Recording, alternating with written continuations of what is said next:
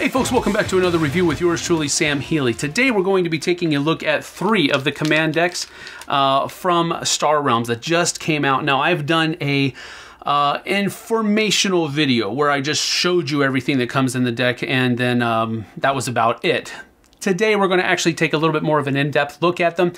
Not terribly in-depth, but still a little bit more in-depth, and I'm going to give you my thoughts on each of them. So let's go ahead and get down to the table, take a closer look at what comes in these, and then we'll come back with some final thoughts in just a few moments.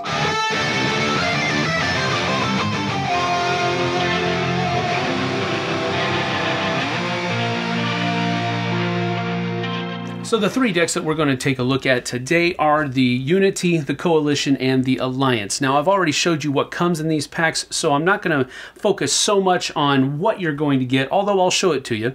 I'm also going to be talking about the strengths and weaknesses of these different decks, and what I like and what I dislike about them. Now, the Unity command deck comes with Biolord Walsh in it. Now, he's pretty nasty. He has 70 hit points, 70 authority, excuse me, to begin the game with. And of course, he's going to be drawing 6 cards normally. Of course, it's 3 in your starting hand, so forth and so on. But he also has these 2 gambits that come along with him.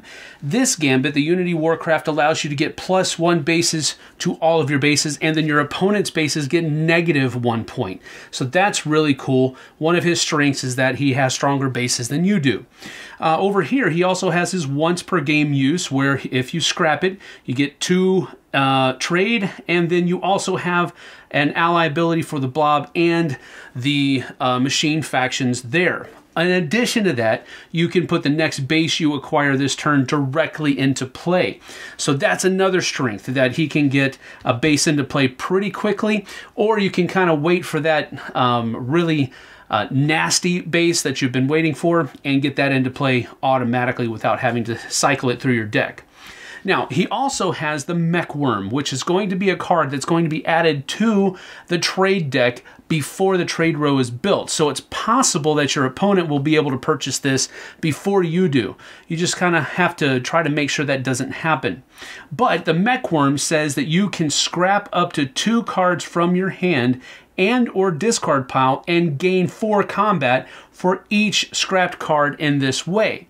And then later on, if you can ally with one of this faction's cards later on, you'll also be able to draw a card. But even without that ally ability, this is pretty nasty. That means you can have a combat of 8 from this thing every single turn that you come up with. So that's really neat. A very strong, powerful punch, a lot of authority, good defense for those bases that come out there, and then the ability to get those bases directly into play, or at least a base directly into play with your one-time use here. And so as you can see, Biolord Walsh's starting deck is pretty nasty, combat intensive as well, especially with this double ally ability here. This basic standard card has the ability to give you 5 combat to begin with.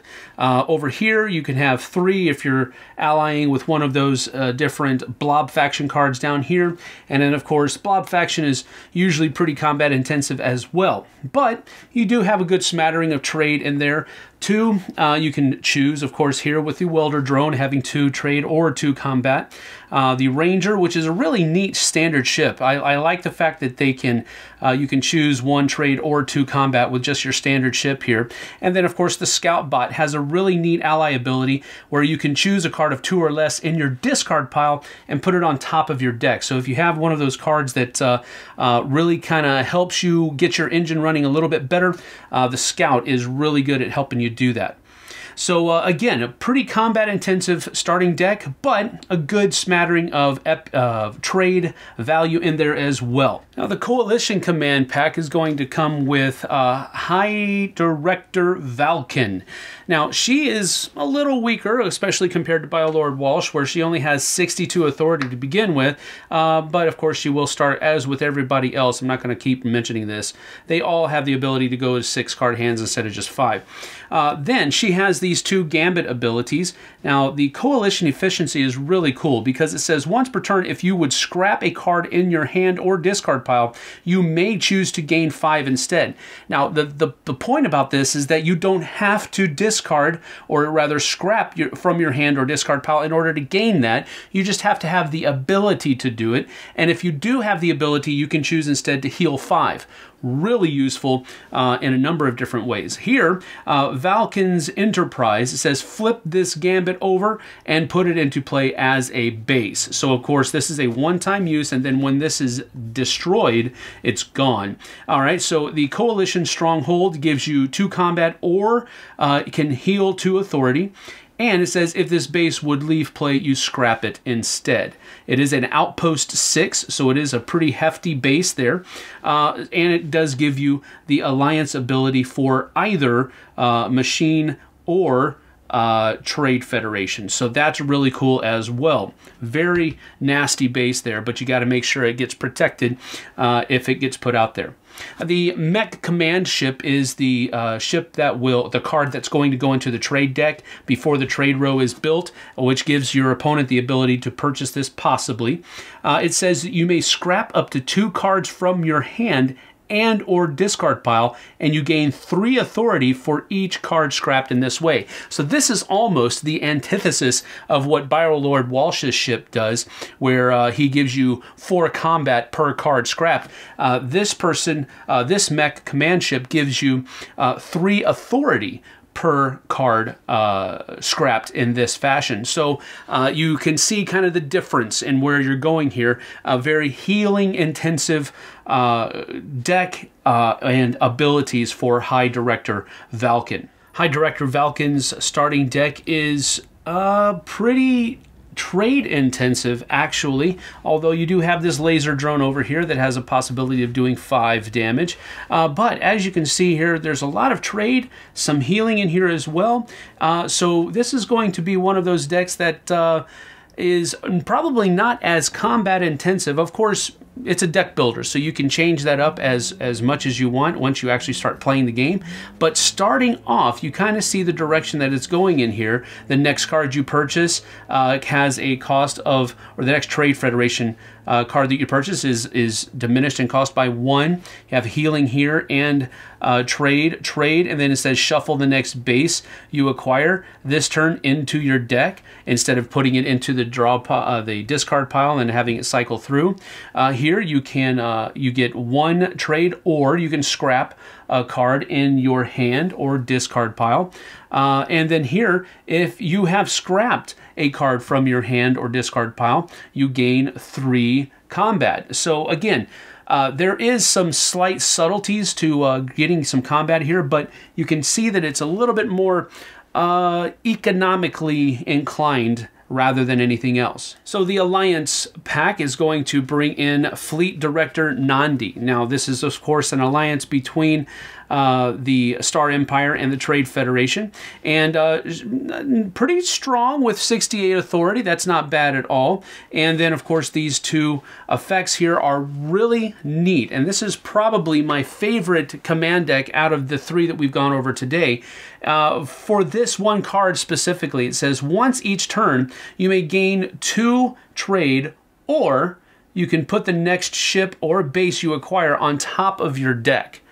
This came with great use, and it's pretty powerful, especially if you don't have to use that extra 2, because you can purchase something and know you're going to get it on the very next turn.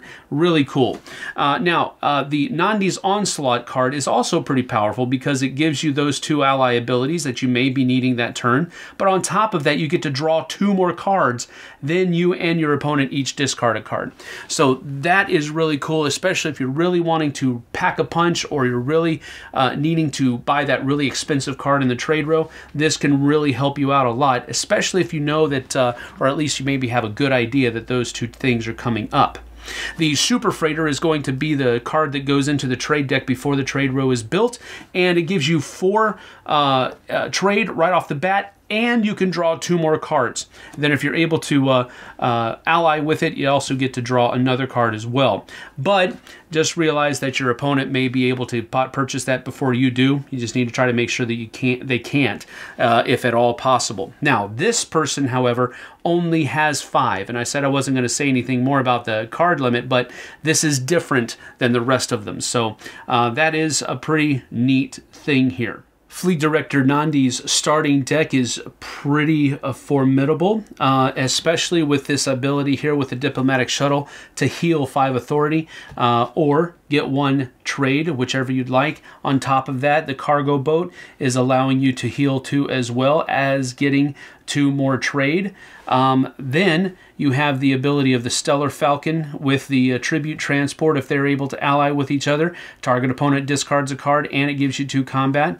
Over here, you get 2 trade, or you can draw a card, then discard a card. And being able to cycle through your deck is really kind of one of the strengths of Fleet Director Nandi's starting hand. Here you have the Imperial Viper, which gives you 1 combat, but if you're able to ally with one of these Star Empire cards, then you can discard a card, and if you do, you draw a card. So again, that cycling through the deck is one of the strengths, I think, of this command deck, and this is one of the ones that I had the most fun playing with. So that's it for the first 3 command decks. We're going to have another video later on where we're going to go over the next 3. But the first one that we went over today was the Unity with Biolord Walsh. And this is a alliance basically between the Machine Cult and the Blob factions. And this is probably one of my favorite combinations.